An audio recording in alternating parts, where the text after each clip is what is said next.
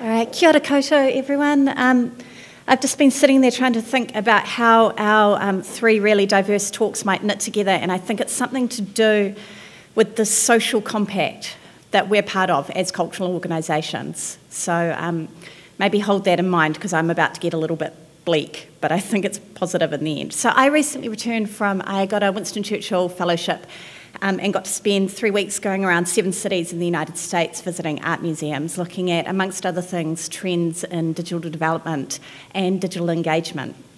And one really strong trend that I was looking at and that I learnt more about while I was over there was the collection and analysis of visitor data. And this isn't through surveys or through trailing visitors as they're walking through our organisations, but rather by inducing people to sign up either for traditional memberships, so when you pay an annual fee so that you can get free entry to a paid entry museum, or a new breed of museum membership where you are trading your data for access and benefits. So the leading exponent of this latter new membership model is the Dallas Museum of Art, and under Director Maxwell Anderson, over the past 3 years, the DMA has removed entry charges for the museum and introduced a new Friends program.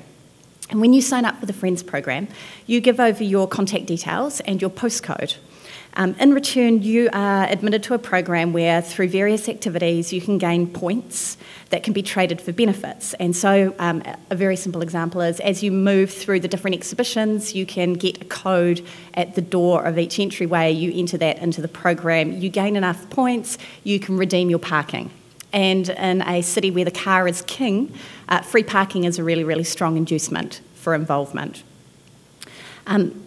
The more points you get, the better your access gets, and the more special you become to the museum. So with a body now of over 100,000 friends, the DMA is able to collect this information about which galleries people are visiting, which shows they're going to, which programs they're taking part of, when they're visiting the gallery, where they come from. They use this postcode information to allow them to see where visitors are coming from, and then by comparing that information to census data, they can draw conclusions about what demographics their visitors may represent at scale.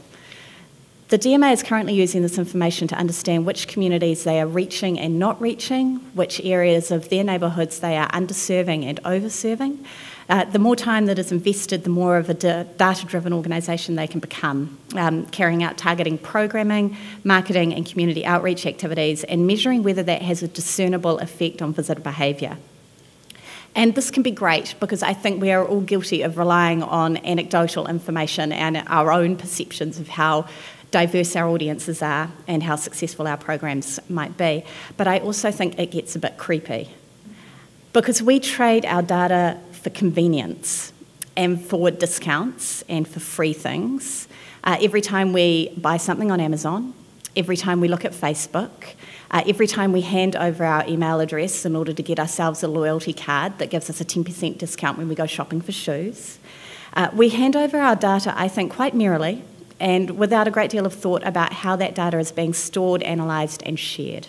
So if we look at the DMA's privacy policy, it states, we sometimes provide personal information to other providers of goods and services so they may assist us in connection with ticket sales, event promotion, fundraising or otherwise in connection with providing services or merchandise to you.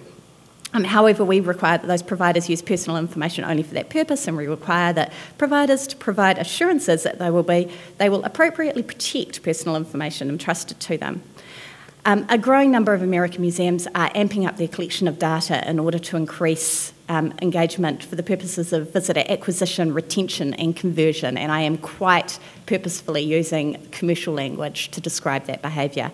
One museum I met with was planning to implement the DMA's software platform with a free membership program with the same intent about understanding more about visitor demographics, but they also had a very clear plan for using this information under the rubric of personalisation, which is, I feel like, has gone slightly into the kind of the trough of disillusionment after several years on that kind of slope of excitement on the Gartner hype cycle, but it's still there. So using this information for targeted marketing campaigns and to convert visitors into shoppers, shoppers into donors, effectively using the data to maximise their revenue. So as well as giving us information to improve the relevance of our programs, to tackle inequality of access and to increase our revenue generation, data can sometimes also tell us things that we don't really want to hear. Colleen Dillenschneider is a consultant with a company in the States that specialises, amongst other things, in the application of data analysis to the non-profit sector, and she writes and presents regularly on data as it relates to cultural and visitor organisations. And in one of her most recent blog posts, she crunched the data on free admission days, which are the days that museums in the States who have paid entry, they run, say a free Saturday once a month, which is all about trying to encourage a more diverse audience. It's about trying to lower that barrier of entry and tempt people into walking in the doors of a place that they might not otherwise walk into. And they use lots of worthy language about this, but I think if we really break it down, when we think about the audience that we're talking about, we're usually referring to someone younger, browner, and less educated than we are. No one says it quite that frankly.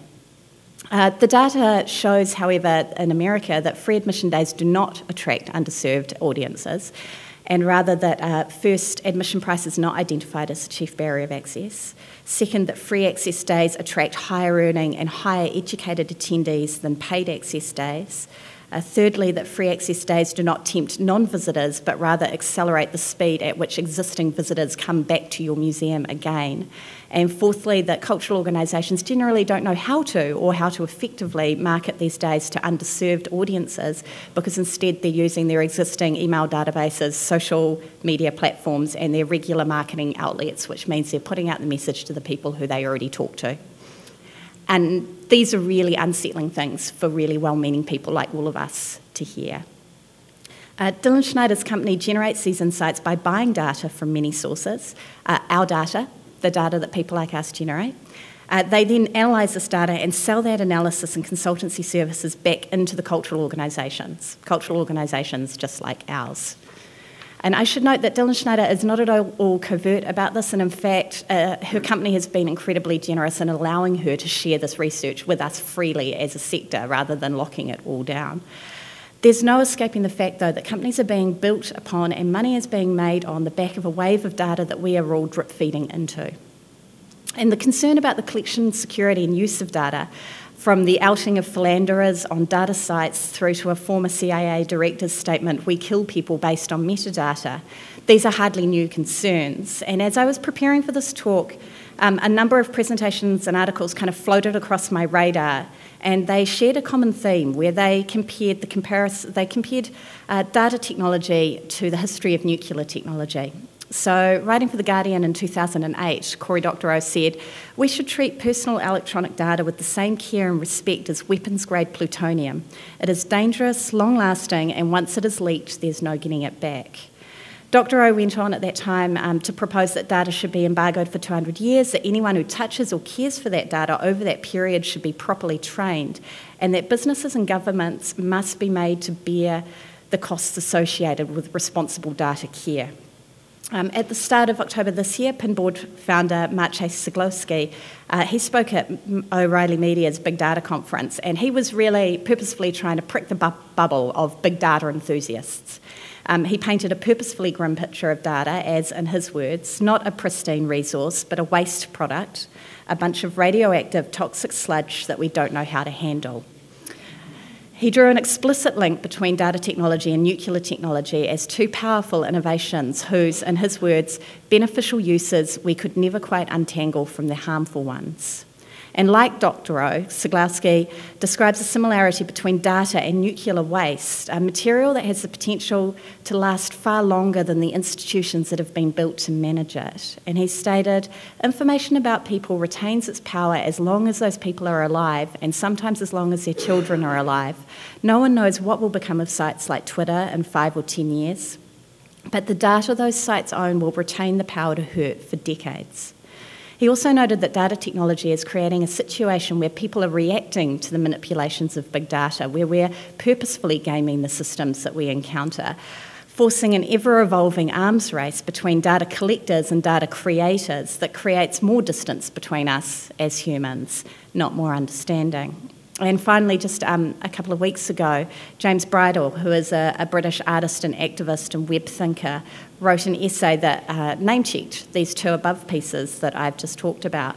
He's written and made work extensively about mass surveillance, and in this piece he draws a parallel between the Cold War that nuclear technology locked the Western world into for 45 years and the situation that we might be finding ourselves in with big data today.